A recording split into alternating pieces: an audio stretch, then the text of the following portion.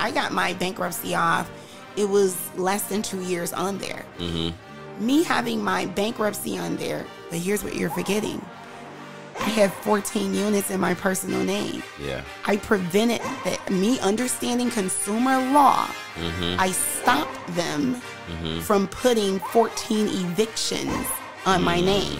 I would have been homeless forever. What's good, world? Welcome back to the Tuned In with Tony podcast. And I've got my girl, Aqueelah, better known as Miss Cashflows, in the building, that's going to be talking about credit and business funding. And the reason why I brought her on the show is because myself being an entrepreneur, and a lot of you guys being entrepreneurs as well, we have to figure out how to structure our personal credit and our business profile so that we can get funded to grow our business without having to use all of our personal cash. So welcome, Miss Cashflows, to the show.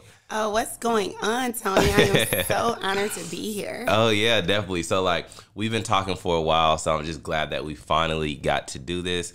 And how did you get the name Miss Cashflows, first of all? Oh, that's an excellent question. A lot of people believe that I got the name Mrs. Cashflows because of business funding. No, my background was in real estate. So my first business was a short-term rental business. And my real estate community dubbed me Mrs. Cashflows because I was cash flowing units. So were you doing Airbnb? Yes. Okay. You were never a realtor, though, right? Actually, I was a licensed realtor. I feel like you got the realtor look. You know what I mean? I tried to do it after I went broke, after my business went down. My short-term rental business died, and I moved to Atlanta, and I was licensed. But I couldn't get with those goons. It wasn't working? Oh, my God. On the retail side, I was always on the investing side of real estate, but the retail side. Houses were going like this. I couldn't even sell a house. I see what you're saying. This is not my lane. Right. And about what year was that probably? That was like in 2019. Okay. Yeah. And that was when Atlanta was like really blowing up, and it was around the pandemic when homes were like overpriced, and it was like 30, 40 hits on a house within 24 hours. Right. I couldn't compete. Got you. I see you saying, and that's real. And not to like shame our Airbnb people, what was the part that was difficult for you? Because I know a lot of people are like jumping into Airbnbs or thinking that that may be the best option as a second business. Like, what was your experience with that? Honestly, I respect the Airbnb game 100%. I still love it. I just did not do fully and execute the blueprint fully the way that my mentor told me to. Got you. I made a few missteps, but then it is risky, right? So I made a few mistakes, right? He told me in the beginning, Aqueelah, get business credit, build out your business profile, put these units in your business name, put the leases in your business name. Right. And just to break it down for your audience, I was doing what was known as lease arbitration, right? What does that mean? That means leasing from a owner or a high-rise building. In my case, I was in luxury high-rise buildings, and then releasing it out on Airbnb, VRBO, nursing sites, and all those other good sites. So you were at their whim pretty much. Yes. Oh my God, I was killing it. I loved Airbnb. I feel like it's risky, but if you do it in the correct fashion, I think it's actually a great business for someone that's a newbie getting into entrepreneurship, because it was my first business leaving corporate America. And it was fun. Yeah. I cannot lie. I loved it. Got you. So I want to kind of like pre-frame to like where you are now, right?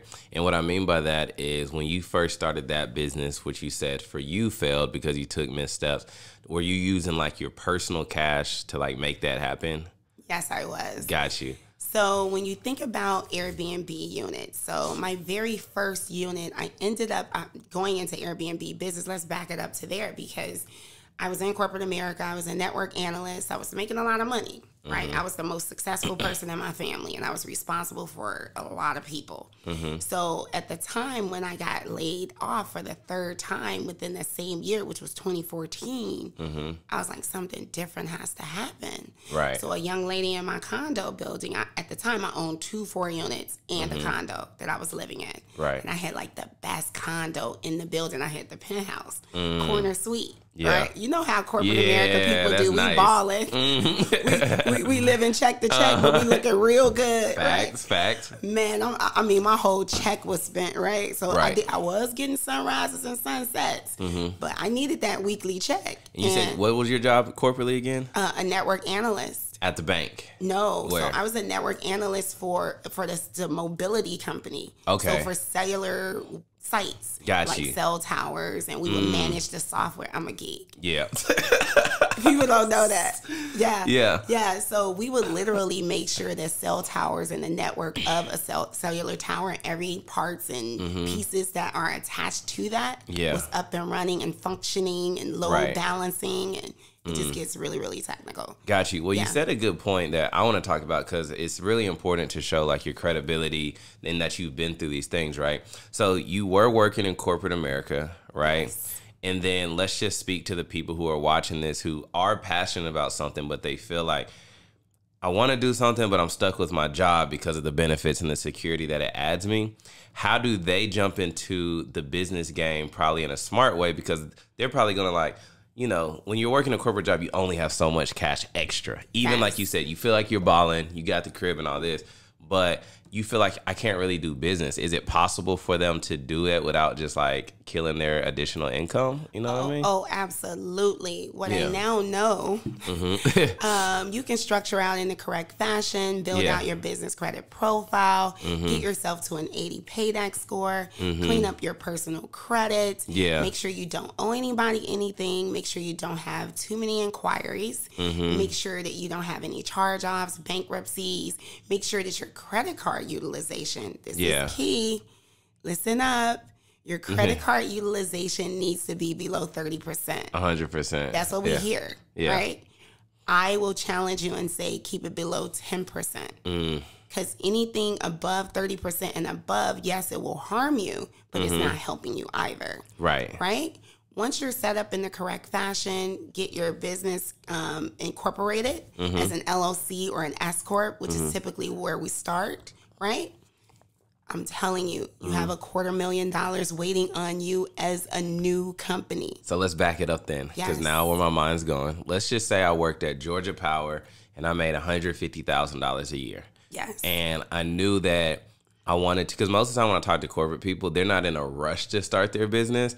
They're more so like they want to do it at a paced level. So what you know now, being in corporate, now being an entrepreneur, would you say, let's say they're getting their bi-weekly check, everything's good. Go ahead and get your LLC. Go ahead and structure it out. What are the first steps they can do to start building it without actually being an active business and having those expenses? But in the background, they are structuring that business right so that they can get the funding before they even start the business. Is that possible? Oh, I love that. Yeah. Right? So yes, that's actually your first step. So you need guidance. So if you don't know what you're doing, right? I'm not selling products and services, but you need a blueprint. You just don't know. I don't care if you get an ebook or something like that. Please do not follow people on YouTube to YouTube channel. This is where people are messing things up. Like seriously. Right. I get so many clients that come in and it's like, girl, I've been trying to do this thing for a year. I'm like, when you could have just bought like a $200 blueprint, and you could have been built out in the correct fashion. Guys, even if you just spent a small amount of money, right? Build yourself out correctly. Right. Because it's important. You have to establish yourself as a business. Why? Because you're coming in asking for business credit, but you don't have any business credit. So you have to look good. You have to have a professional name, right? You cannot use anything like real estate, logistics, which stands for anything in the transportation business. Credit repair, of course, we know that. You want to start out with something like maybe an initials of some sort or your last name plus ventures, enterprises, management, LLC, or Inc. Keep it very basic. Professional name. We can't have Hotmail or Gmail. We know this. A professional address. Right. A corporate address that's inside of a corporate building with a unique suite, guys. Cannot stress that enough. Once you're set like up, a suite number. A suite number. Okay. Right. Because the last thing you want is to go to like a Regis. Yeah. And I've had one of my bankers ask, is this a virtual address? Yeah. Like, be careful, guys, of those national virtual addresses. The bankers are hip to that. Got you. A lot of things that she just said that I just want to break down. So let's back it up even more just so that I can help the audience understand. I could work at Georgia Power making that $150,000 a year, right? And the reason why I asked this is because I've been an entrepreneur. I never had a job after college. and they just never gave me one. I had internships, and that's what led me into entrepreneurship, right? Wow. It was more so what I want to do too. But the thing about that was where I look back and what I did wrong, and of course I had a lot of learning lessons that came from it, was like even with my event spaces, I would have the money and I would just cash out. Say I've had $40,000, cash out, build it, and I would just be like, it's going to work. But the issue was I always left myself cash poor. You see what I'm saying? So now looking at it, hindsight, being that person that worked at Georgia Power, of course you get the LLC, right? What are the also steps, like I hear about like the net 30s and the quills, like that I could literally, let's just say they set their business up for a year just to look good on paper so they can go to the bank and get funding and then build the event space business. Like how could I have done that different, and like what exact tools would I have needed to do? Oh my God. Yeah. Like, so I love the fact that if you're still at your corporate job, you have monies flowing through a bank. Right. Even though your business isn't capitalizing yet, or you have no cash flow. That I love, right? Before you go get business funding. I always get those people a lot more money because even though it's not their business making the money, the bank is just concerned with a cash flow of some sort sometimes, right?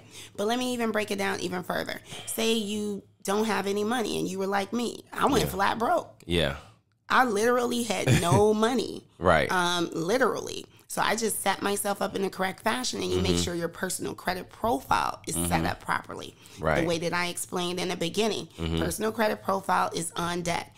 Actually, that is the only primary thing that you need to concern yourself. Just the personal side. You don't even really need to do the net 30s. Yeah. You could just go straight to the bank. Okay. If you're at least a 680 credit score, and but I'm going to get you even more than that. Right. If you follow the steps and the blueprints, there's no way you can't be a 780 or 800. Right. Right. Once you're looking good there, they trust you because then you're like, hey, say for instance, I'm gonna give you an example. Say I go into a bank and I'm like, hey, I want to have extend me a $20,000 business credit card. So they're first going to look to see if you have a business credit report. No, right? Right. Then there's like, well, let's look at Tony's personal credit. Oh, Tony is looking good. Everything is good. He has 10 positive accounts reporting. The credit age is nice. It's about 5 years. He don't owe anybody anything. He owns a home. He has a car. He has student loans. People don't understand that student loans in good standing. Actually, that's a grown person's report. We're going to talk about that in a second, too. They like that. And they're like, okay, we'll give you this $20,000 credit card if you PG it. But that's one bank. You can go to multiple banks just leveraging your personal credit profile and getting multiple credit cards. So imagine going to 5 banks, getting 15, 20, 25. That's an easy $100K instantly with 0% interest. That in itself, and that's no documentation needed because you leverage your personal credit profile to obtain it, and they trust you. Right? But here's why I like building out the net 30s because it actually it assists you and aids you in generating business credit profiles. So I just like coming to the bank looking good. Let's just build out your business credit profile. Yeah, let's just look all the way good. It's not hard. Just get 6 accounts reporting on DMB, Experian Business, and Equifax Business.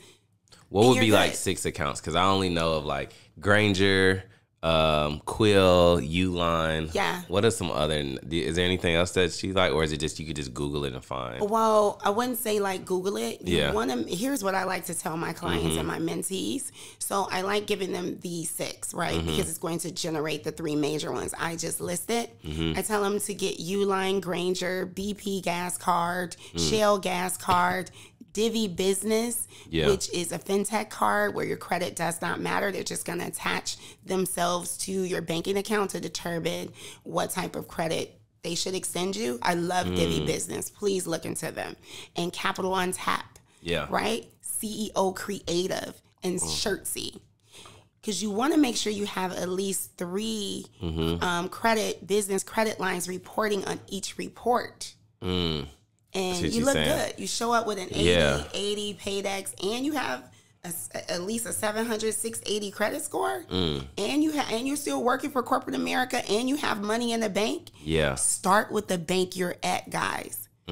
People don't understand when you build out business, when you're building relationships with a bank, people have been with these banks for years and never took advantage of the products and services they have to offer for their business.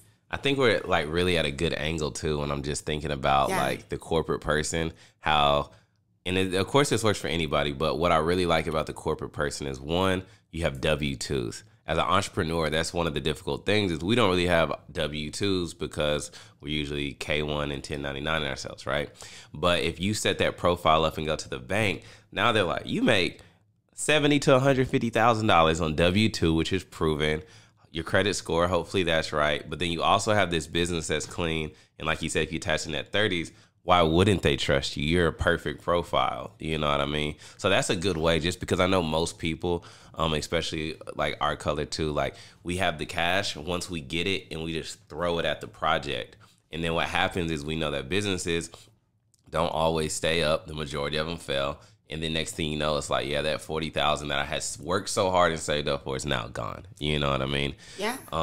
And then now to move to the entrepreneur side, when you, some of the elements that you talked about, like Divvy, I've heard about it and I was always confused. So I wanted you to talk on it too, because like I applied and it would be like, oh, we give you an account, but like there may have been a card extended or not. How exactly does the Fintech cards work? Okay. Yeah. I want to touch base on that, and I won't answer that question, but actually entrepreneurs can get W-2s. Okay. They can. They could go through ADP. Right. Actually partner with them. Okay. So that you can have proof of income. Right. So the day has changed. You have to educate yourself, and you need to be attached and keep yourself close to the campfire when it comes to entrepreneurs. So like you and me, like you're a master at marketing. I do what I do. So what do? We network with people and we run in these circles. Right. Because yes, you want to look like a business. Like if you're someone like me, I've been an entrepreneur literally, if you really think about it, since 2009. So I'm not new to this. So I used to go out and get fake check stubs. Yeah. I'm gonna lie. I'm gonna keep it real. When they would ask like, well, show your money on book some money. I had a lady that was charging me $180 for page one for a bank statement and $50 each. She was killing me. Yeah. Okay. Once I discovered ADP, the game changed. I can run my own payroll. I can, show income legitly, and I can either make myself I like making myself a 1099 worker. Yeah. You can be a 1099 worker employee. Because my issue that I always had was the W-2s, and I was just like, as a business owner, it was just like the taxing of the W-2. So that why you said you probably 1099 yourself? Yes, sir. Absolutely. Okay. But that still is good to the bank to see that track record. They're not going to care that it's 1099 versus W-2? No, because it's also good for the bank to see that you are an employee. It's another thing, entrepreneurs, when you fill out these credit card applications, do not say that you are, what do they call it? A contractor or an entrepreneur of any sort. You are an employee in your own company. Right. I work for ABC LLC Inc. And the address is 123 Main Street. And when they Google that, they're going to see that. Because Suite A. Exactly. Facts. For X amount of years. Right. Yes. Okay. Incorporated. Got you. Yeah. That just brought up another point that I want to talk about. Let's talk about the business names as well, because you had talked about you want to make sure that your business name is something that's clean. And I have heard that before. So like, let's just say you don't want to be called Dream Car Exotics or, like things that trigger. And I guess when people are making the names, they're not thinking about that because they're thinking about the name they're passionate about, right? So can we break that down just a little bit? Absolutely. My very first business was Aqueelah Couture. It was a boutique, right? And I thought it was just so sounds cute, good, yeah, right? And catchy. What does that look like? Small. So when you go inside of a bank, you look unsophisticated. Right. It's like showing up to a job interview. Like, I wouldn't show up to a job interview in a bright green blazer. Right. I know better, or I should know better. Right. Right? What are the colors? Power colors, navy blue, black with a white t-shirt, no earrings, no flashy nails. Yeah. So that'll be you showing up to a bank that's Aqueelah Couture, right, with your home address, asking for a $50,000, no documentation, line of credit. and they're like, where do you come from? Now we have questions. Got you. Yeah. So if you wanted to be Aqueelah Couture, would it be best to like DBA that or something? I quite honestly, if you DBA it, I quite honestly would make sure that that name presence is not attached to me or my actual business name on the web in any shape, form, or fashion. That they can't link it to me via Facebook, because they Google you guys. They really look you up and all that stuff? They Google your name and they Google your business names during the underwriting process. Yes, sir. Just to see like the history, see like what's out there about you. Who are you? Got you. Yeah. So something as little as a name could really change it versus someone who has like, because I'm just thinking about my new marketing name. It's like bizlaunch.io Inc. You know what I'm saying? So the fact that Inc. is there, even if I wasn't doing business, it just looks better, you're saying?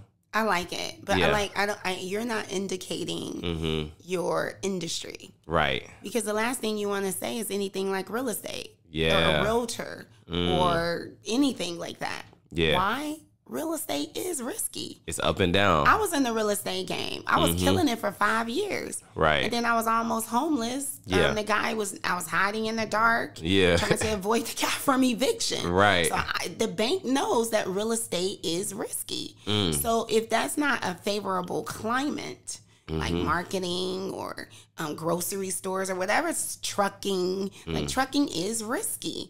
What is favorable, or should you just be completely universal, like white blanketed almost? Yeah, definitely universal. You want to be like consulting, management, marketing. Right. Choose something that's nice and friendly. Yeah. Like I manage companies, or I'm a consultant, or things like that. Yeah. And think about it. A lot of us are. Like, you a podcaster. I'm looking at you, Tony. You may have about 4 businesses under your belt. Yeah. Right? Right. Yeah, but what do? We get one LLC and we say we are in the truck driving company and we're truckers. Yeah. That's an automatic denial. Yeah. Way too risky for them. Yes. They're looking at it. Another thing I want to touch on, too, when you talked about Regis, and this is great because a lot of people watching are like new entrepreneurs, right? And I remember when my first business in-house, which is on the sign, right? Yeah. A lot of things I messed up on. My new business, I was like, it's going to be so clean. You know what I'm saying? Everything's going to be clean. But I remember when I first was thinking about starting it, I was like, oh, I'm going to get a Regis so it says my address is on Peachtree. Right. So break that down of how that really just isn't the best option. I mean, you know what I'm saying? I'm just speaking to my experience, right? I'm not saying that everyone that goes to Regis, they will be flagged. Right. It just has to happen to me one time. Right. I had a client from New York, and we were going for funding at a bank, and they asked her, is this a virtual office? So what do you say? And they asked her for a lease. Right? Right. I'm going to tell you this, which is hilarious. Yeah. So she calls me, and this was not under my direction. Right. She said, well, Aqueelah, don't worry about it because the receptionist at Regis gave me a lease. I was like, well, good for you. She was like, and I just continue in my app. I did not advise her to do that. Yeah. But once I heard that, I instantly stopped. I stopped advising my clients to get Regis. Because it was a red flag. Yeah, because if you think about it, they know that it's a national virtual office company. So here's what I do. I tell my clients now, and I'm going to tell your audience give them the same direction. Just Google, I'm looking for an office space in whatever state that your company is registered in. So for instance, Atlanta. Office spaces for rent in Atlanta, right? A bunch of companies will pop up. Those buildings and those companies that will pop up, 99.999% of the time, they offer virtual office services. Why wouldn't they? It makes sense. You call them and you get you get your address with one of them, and then you also ask for a unique suite number. The best way to do it. Got you. That makes sense. And then I think too, like what we just really got right into it, but speaking to people that are really credible and have had these experiences is always key, right? Yeah. So for you, like one thing you mentioned, you like, I've been in the house hiding from the landlord with my lights off, you know what I'm saying? In your bio that I read before that you talked about bankruptcy or whatever. What are the things that you did just to rebuild yourself? Because there may be someone on here and going back to the corporate who like, yeah, I look good on paper, but it's like, I got a bunch of credit card debt. I've got all of this. I'm pretty much drowning. I just got a nice blazer on right now. You know what I mean? Like, how did you rebuild yourself? You know what I mean? Man, what I went through, I do not wish that on my worst enemy. Mm-hmm. I really didn't have a clue. It was just me and God. I was literally co-creating my life with God. I found a prayer life. Yeah. Because when you're broke, yeah, you looking for Jehovah, everyone, Buddha, yoga. It was crazy. So I just literally, Tony, asked myself, what is your next best move? Mm-hmm. And my next best move was, you have to get out of this depression. Mm-hmm. You need $10,000. If you can get $10,000, you can relocate and you can start your life over. Yeah. I started driving Uber. Went crazy. Started driving 12 hours a day. Oh, more than full time. Yes. I made about $8,500 that first month, right? And I just stacked. And I did it again another month. And then I just relocated to Atlanta from Chicago. Off of Uber? Off of Uber. Dang. Off of Uber, because I just refused to go back to corporate America. Right. Corporate America just wasn't an option for me. I was fired 3 times in 1 year, right? So I was like, I have to make this work. Yeah. I didn't have it all planned out. Right. Like, people think they need to see the full picture. Yeah. And my best advice for anyone that is in a dire situation, just please sit down with yourself and ask, what is my next best move? From there, that's when I saw him 500 getting in on a jet on the internet saying, we could get rid of your bankruptcy, child support, charge-offs, late payments. And I'm like, bankruptcy? Yeah. So I'm like, yo. Had you already filed bankruptcy at that point? Yes. I had no other choice because I had MCAs. I had exhausted. Just to give you a little background, because I know people are going to be interested in what happened to me. Yeah. I didn't listen to my mentor. I started out with my first unit, my personal condo, got up to $84K less than a year with that first condo, joined a mentorship, which I really didn't want to pay the $2,000. Look what my mindset was. Right. I didn't want to pay the man the $2,000 to teach me how to get more of those. Right? Ended up paying him the $2,000, Tony. Literally that next year I made over $200K from that $2,000 investment. So now I'm killing it. Thinking I'm rich because I am the most successful person in my circle. I still have W-2 worker friends who are making $60,000, $70,000 a year. Here it is, I'm making up to $300K a year, 5 years consecutively. I'm killing it. The competition comes in. Company called Saunders. See, I was in the Airbnb industry when it was like a blue ocean. I was the pioneer of it. Got you. So I'm killing it. I'm charging $350 a night. I'm showing out. Oh, right? Look at you. We showing out. Right. Me and the other professional hosts. Hedge funds started to catch wind of this Airbnb thing, and they just came into major markets like Chicago, and I was also in California. Right. So what, you had spots in California too? I did. Orange County. And Chicago? Yes. Dang, so how? That's a whole. You was managing both of them. Yeah. Oh my God. That's why I love Airbnb. Yeah. It gave me the freedom I desired. Yeah. So think about someone that was a laptop stuck to her adult life and couldn't even take a vacation. Right. If an outage happened, Soldier Field went out. Everyone is, come on, we have no power. We have no network. Cell phone tower back up. Oh, they didn't play that. You'll be on a bridge call for 24 hours. Literally snoring. Yeah. So to get that, and then to get like the software. Yeah. And because AI was available, it was a company called, or a software called Smart B&B. Yeah. Any question that someone would ask, you would just start teaching, just like AI. AI is big now, but Smart B&B was the artificial intelligence service and automation for Airbnb. Gotcha. So anything they ask, I'll put the answer in there. They literally had everything answered. My life was on autopilot. I was just traveling the world like a mad woman. Everything was on Living autopilot. life. Check-ins were auto. Got everything. you. Yeah, it was great. Got you. So the fact that was the bankruptcy after this? Oh, so to complete the story. right. We can't leave that out. Oh, my God. I just like how it felt when I was balling. Yeah. So Saunders come in. I get 0 bookings for 4 months.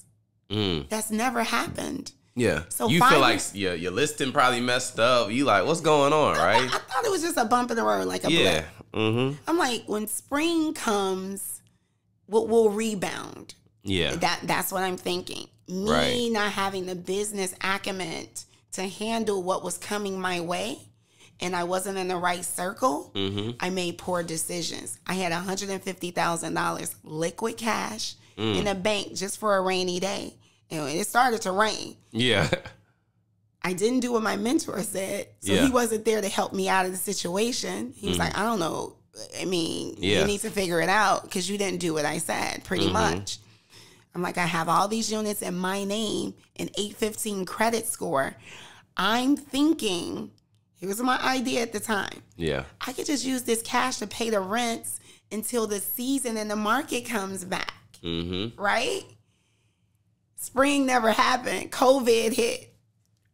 And I was shut completely down. I went from a slow drip to a no drip. Ooh. Then it was over with.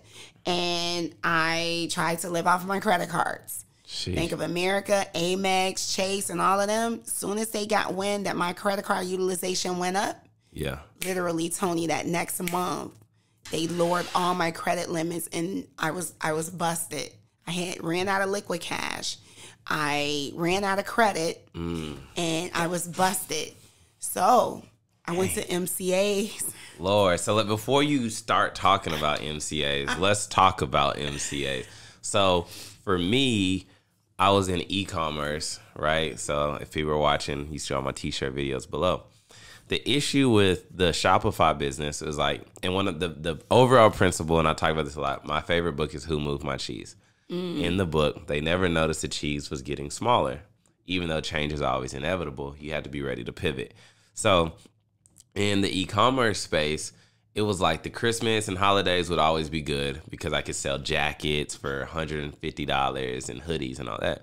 But then the summer, it always dried up because people just wear t-shirt and shorts. You can't charge that much, right? It always allowed me to have to rely on Shopify capital, PayPal capital. And then I even had a bunch of comments where people were like, they don't really understand MCAs, right? And they're like, why would you go to a loan shark? You're not a smart businessman. I would never do that. What people don't know, PayPal capital, QuickBooks capital, all these are MCAs. They're daily debiting your accounts based on your income. And you're just like, oh, if they win, I win. That's the way they present it, right? Because it's almost like you have some MCAs that's just like hit. You know, this is what we're charging every Friday or every day. And then you got some that are like, based on your sales, we're pulling 20% daily. Doesn't sound like a lot when they sell it to you, right? But it adds up so bad. It's like you start noticing, you're like, I'm paying $5,000 a month for this. You see what I'm saying? And then they always pitch you where it's like, start out with this terrible loan, give us 3 months, and then we could like refinance it. They never do anything better ever. You know what I'm saying? And it just drains you. You know what I mean? Yeah. And you explained it eloquently. Yeah. Right? Here's what I now know. Yeah.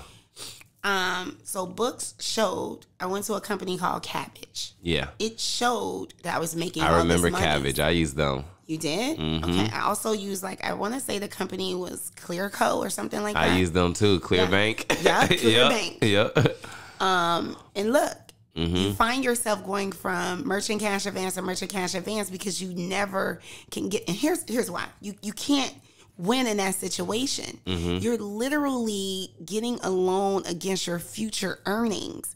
So how can you win? Okay, so they dump this monies in your account and like fast. you said, fast, 24 hours. So be careful, Miss Mr. and Mrs. EIN only credit when those people are pointing at the top. Here are 3 banks that you can use without your credit report. Right. MCA. MCA. Right? Think about it. So they dump $40K in my account. I don't even get a chance to use it. Yeah. I'm literally paying them back with the money they gave me. So I'm literally losing. Yep. I owe them $40,000 plus 20%. And I never had the ability to use the money fast enough to benefit from it. Because mentally what you're thinking, you're like, I just got $20,000, I'm back up.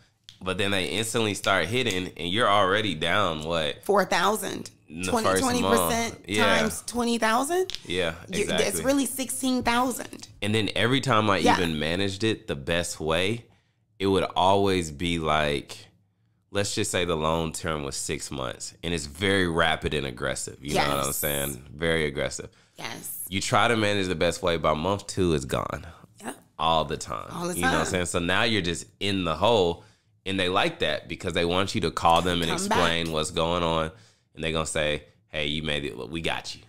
So now you feel like they're your best friend, but it's just terrible. I promise. And I tell people this,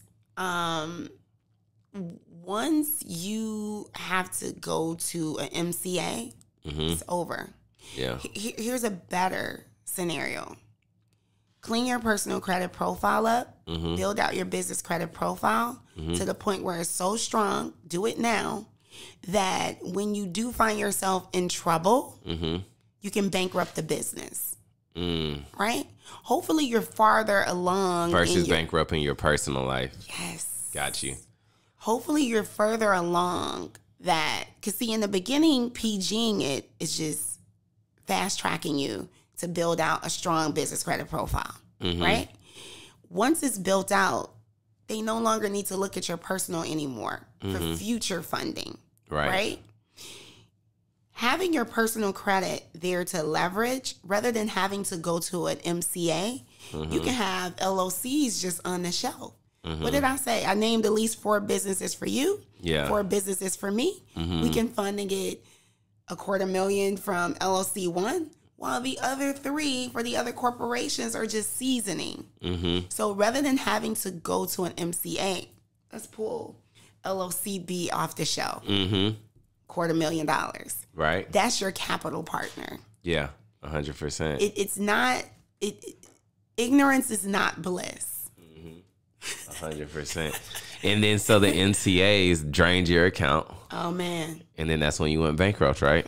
Man. And the reason why I'm asking too, because when people are like, why do they keep talking about her going bankrupt, is because a lot of people are in situations and they feel like that's not a viable option. And we're not saying go bankrupt, but like, what made you say I can try this? Because most people are like, if I do that, I'll never bounce back. Honestly, I had no other choice because the MCAs were snatching the monies out of my accounts. So fast. I was going to I had 2 different bank accounts and I was getting MCAs from 2 different companies. And so both the little monies that were coming in, they were snatching it out. So in order to stop them from literally garnishing me, I had to file bankruptcy. Got you.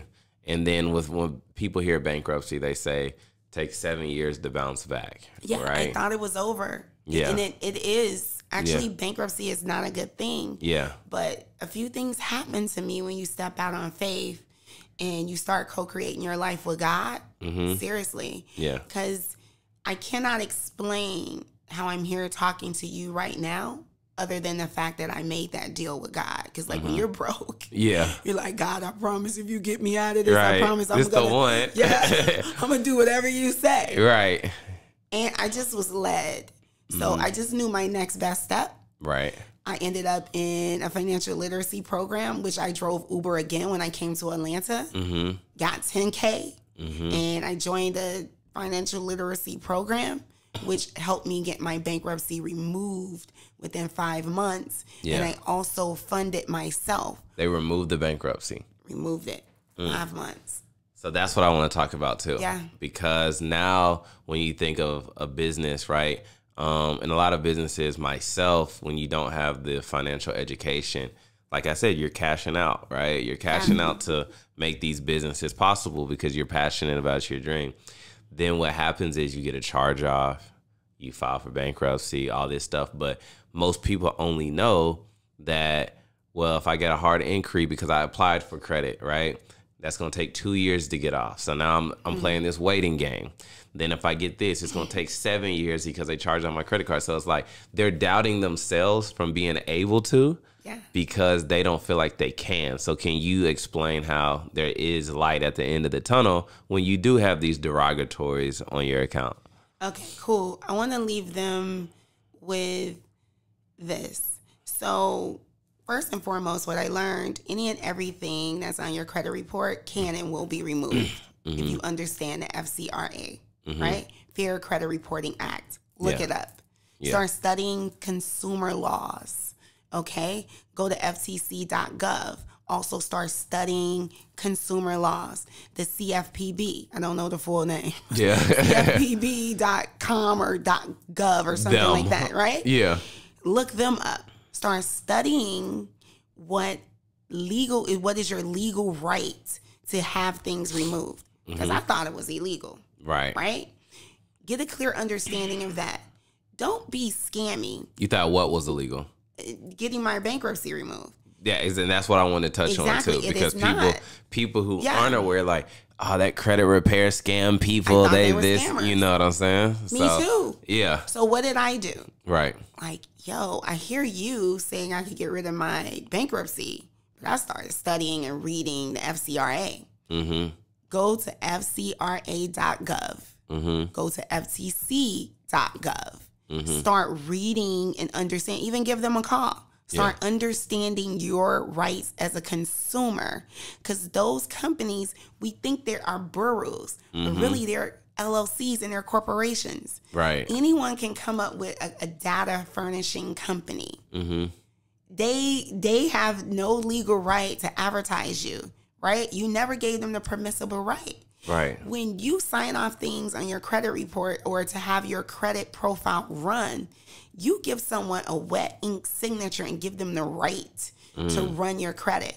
We never gave them the right to advertise. We were just online saying, yes, checkbox, last 4 digits of my social. We never told TransUnion, Equifax, and Experian, advertise the fact to everyone that I have a bankruptcy. Got you.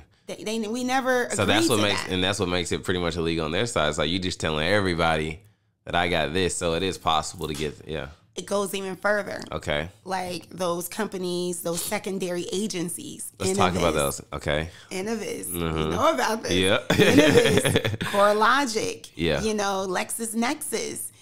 The process, so those are the smaller data collection agencies. So they are the ones actually collecting all this negative data on us. Bankruptcies, charge-offs, late payments. And then they sell it to TransUnion, Equifax, and Experian. Right. But we have no agreement with CoreLogic, Innovis, any of these people, and we never gave them the permissible right. They're collecting public data on us and capitalizing off of it. So the entire process of how it ended up on the report to report against us in the first place is illegal. And that's what you're attacking, right? You're attacking the fact that you need to prove that this credit is mine.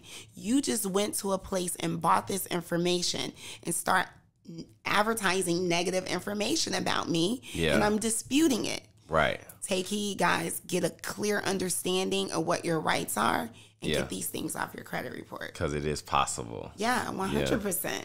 Yeah. 100%. That's a lot.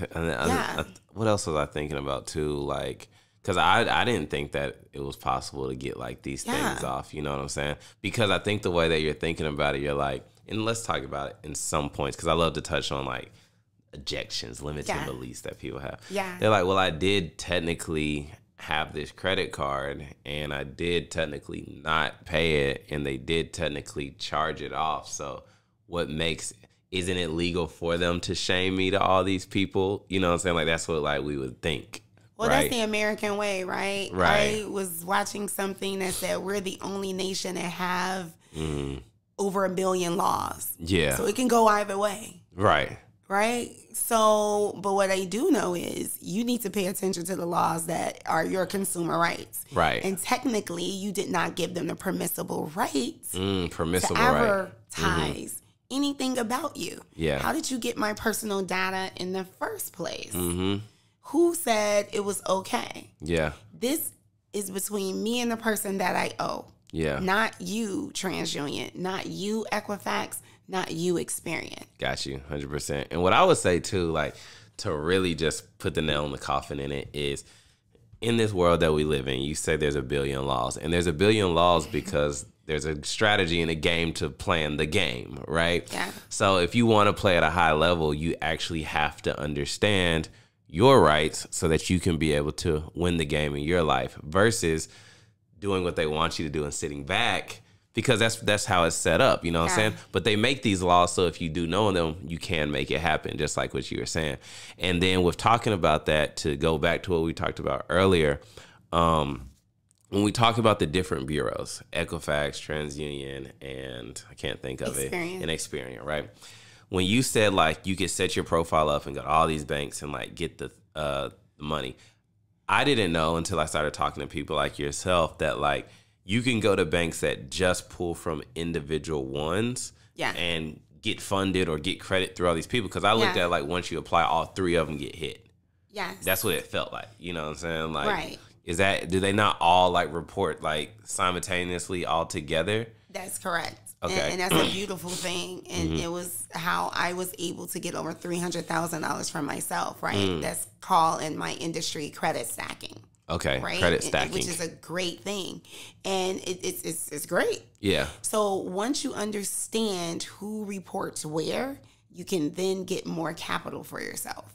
Gotcha. Versus, or, okay, for instance, these credit bureaus, they may report negative things on TransUnion, but it's inaccurate there, but it's not reported on Experian and Equifax. Right. What does that give you the power to do? Okay, TransUnion is tripping. So, Right. let me see what banks report to Experian. Let me see what banks report to Equifax. Got you. And let me get funded. Yeah. Right. Okay. Yeah. You know, here's another thing. Like when you really think about it, information is key. I'm so happy we're having this conversation, right?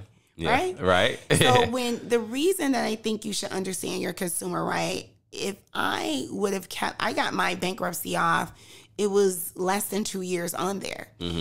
Me having my bankruptcy on there, but here's what you're forgetting. I had 14 units in my personal name. Yeah. I prevented that. Me understanding consumer law, I stopped them from putting 14 evictions on my name. I would have been homeless forever. Yeah.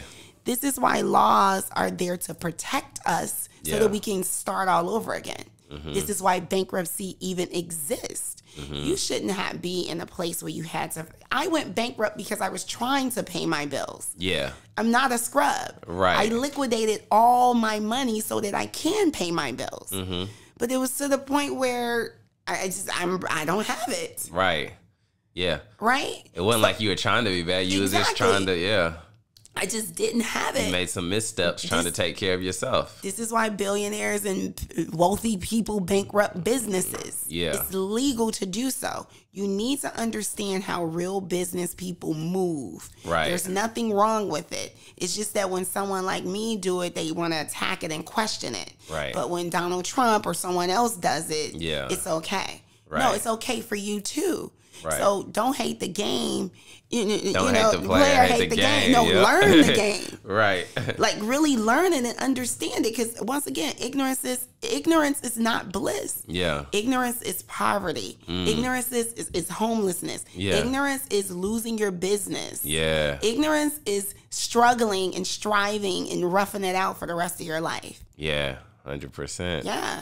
Hey, we talked about a lot, didn't we? Yeah. We're not done, though. Okay. So the reason why is because another limiting belief that I want to talk about is what we know that Miss Cashflow does is help people get funded, right? So break down what high level funding is that you do versus somebody saying, I could just go on Bluevine and do it myself, or I could just go online and find one of these people to do it myself. Why would I pay someone like Cashflows to help me out?